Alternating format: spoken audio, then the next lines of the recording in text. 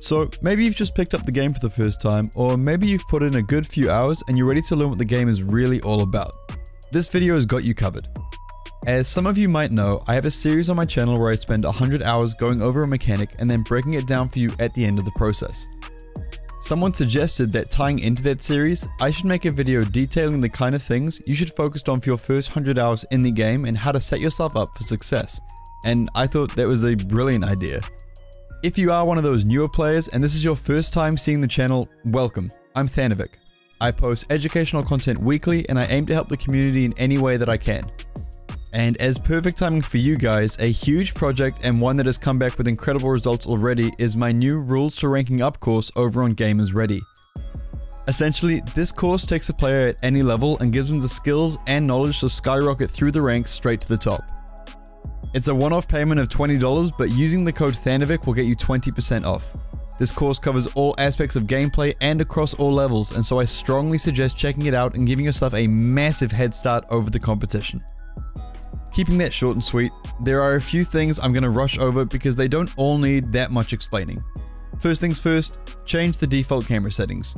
You don't quite know what works out for you yet, I understand, but trust me, change to something like this, change a few things here and there, and make sure to turn camera shake off and you're going to be in a much better state than many other players who leave them on default.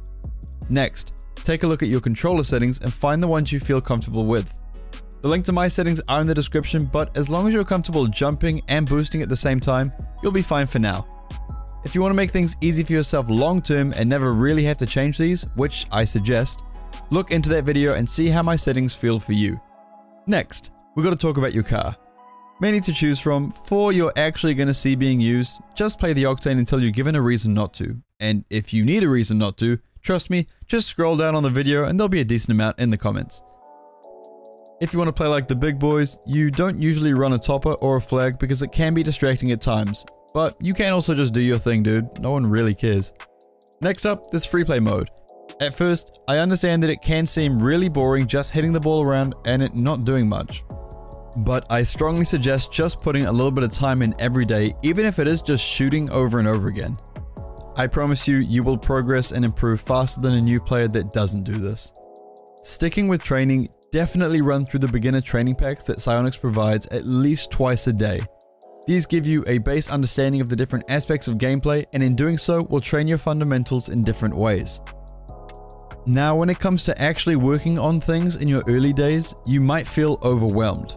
You could be thinking, there is so much to learn in this game. Flying, spinning, strange mechanics that I can't quite get my head around. And yes, that's completely fair. This is a game that takes time. You don't really pick it up and learn everything in a week. But that's the fun part. You see very early on that this is a long-term journey and not a short-term grind. You work over a lot of hours and you see progression. It feels more and more rewarding as you make your way up the ranks. But starting at the start, the main thing to focus on is getting used to your car and hitting the ball properly. You'd be surprised how many people just throw themselves at the ball and hope it goes in without really thinking about how they're hitting it and even what direction they're facing. Remember that this is a physics-based game. Hit the ball from the right-hand side and it goes left. Hit the ball from the left-hand side and it goes right. So learn to use your car to hit the ball where you want. Now, an easy drill that you beginners can start doing is jumping into free play and from wherever you spawn, try to hit the ball into the goal without it bouncing, but without changing your direction too much. This means it's straight shooting practice if you're on one of the straighter spawns, and more of an angled shot on the side spawns. Learning to use the corners of your car to hit the ball is also how you'll get the most power out of your hits. So not only will this be training your accuracy, but also your ability to hit the ball with force. So, you have your camera settings down, your controls, you're running through a few of the training packs, and you have a small drill to train accuracy and power. Here are a few basic things to keep in mind when heading into the game. Just because you can hit the ball doesn't mean you should. If your teammate is in a better position than you, let them go for it. If you and your teammate are going for the same ball, it is easier if you pull away early.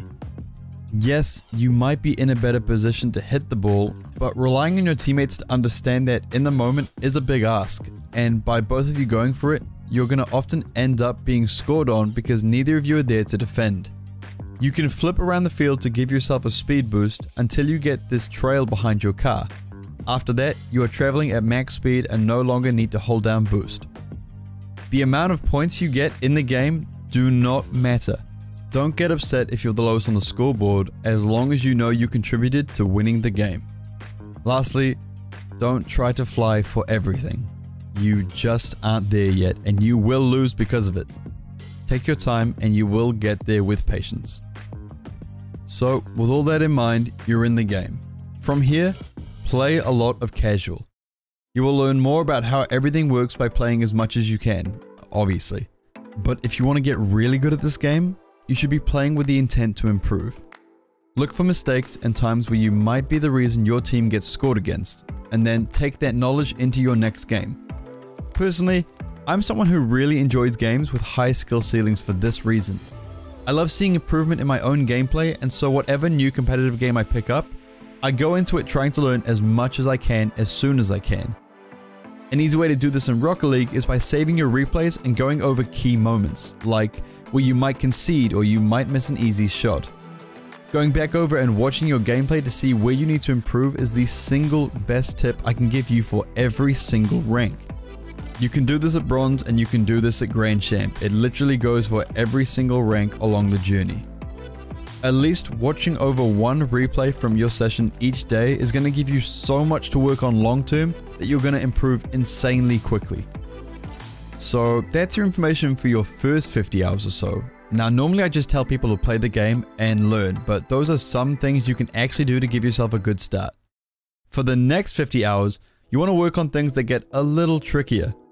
Work through aerials and some of the more advanced training packs that Psyonix provides and try to push yourself to get faster and more accurate with them as you go. You want to start learning things like the basics of dribbling, learning to balance the ball on top of your car while moving with speed and while slowing down. Keeping control of the ball while dribbling is very difficult at first, but like all things, no matter how tough it seems at first, it can be developed and learnt over time. Small drills you can do is driving around without using boost and while only using boost, so this way you get the hang of where you need to position the ball during the dribble depending on your speed. Now, dribbling and ground control in general is a massive factor when it comes to our next point, which is dedicating a lot of time into 1v1s. Now, if you've been around the channel for a while, you will already know why I'm a massive fan of 1v1s. So, when I started playing, everyone told me 1v1s were the best way to improve. And even now, 2 years from then, I'm telling you the exact same thing. Play as many 1v1 matches as you can. The reason 1v1 matches help you more than any other playlist is because you are forced to defend everything by yourself and attack everything by yourself. Each of your decisions directly impacts the game. You have no one to back you up, no one to save a shot if you mistime a tackle, and no one to help you if you miss a shot.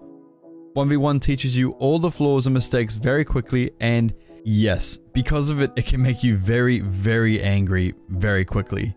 But anger only means you're making mistakes. If you played a perfect game, you would win. If you played a close to perfect game, you would still most likely win.